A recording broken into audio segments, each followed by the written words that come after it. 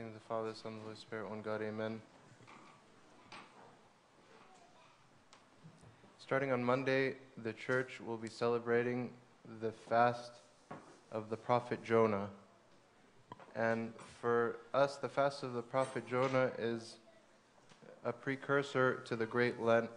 Even the hymns in the church are the same as if they are in the Great Lent. And the reason for this is that they are similar. It's almost like a preparation fast for the big fast, and something to set our mind right and to get ready for it. The symbolism of Jonah and the whale is something that is important to us because Christ himself referred to it when the people were asking him for a sign. And he says, an evil and wicked generation seeks a sign, but no sign will be given to them except for the sign of Jonah the prophet. In that, he was prophesying about his own death and resurrection. And so we know that the story of Jonah the prophet and the story of him being swallowed by the big fish or the whale and staying in that big fish for 3 days and coming out again is like symbolism of the resurrection of Christ. And so when we think of any time where something is symbolic of the resurrection, we are immediately reminded again of our baptism. As is the case throughout this whole month of Tuba, baptism is the major theme. And in Jonah, we're reminded of our baptism, not just because he was in the water in a whale for 3 days and then he came up, but because it is a reminder of Christ's resurrection. And St. Paul said that when we were baptized, it was as if we were crucified with Christ and then rose up again. Because no one is able to survive in the midst of the water. Our natural inclination when we're deep underwater is to try to raise up, try to come up again.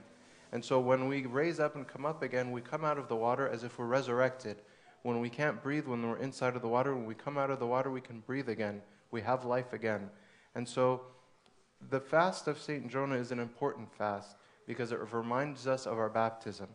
And the reason also that it reminds us of our baptism is because the whole idea of Jonah being in the whale was because he was supposed to go to a city called Nineveh and tell them and force them and preach to them so that they would repent of their evil ways. And so our baptism also was a way for us to be repentant, to turn back to Christ. And now that we've been baptized, we have this thing that stays with us, this idea of repentance that we've talked about so much in the past few weeks. But the fast of the prophet Jonah is a great time for us to think about our repentance again, to take these 3 days. It's not long, so that we feel that we can do it. It's a quiet time. It's a time for us to really contemplate ourselves. It's a time for us to really think about the resurrection, what the resurrection did for us, what our baptism did for us, what our repentance and cleansing ourselves does for us.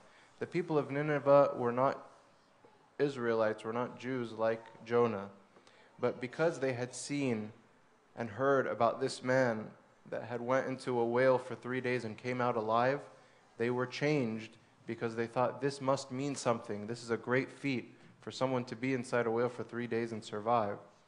We also have the same feeling when we see the resurrection of Christ. When Christ rose from the dead for us, it is a reminder for us of something big, something great, something to be in awe of.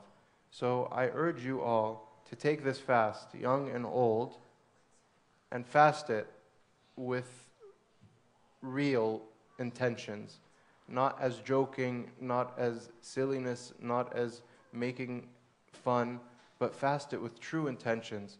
It's very short so that we feel that we can be a part of it. And when we do that, us old, us parents, when we fast it and we take it seriously, then our children will also learn that fasting is important and is serious. May the Lord give you the patience to continue to grow and to continue to offer repentance to the Lord, and may you have a blessed fast of St. Jonah, and glory be to God forever.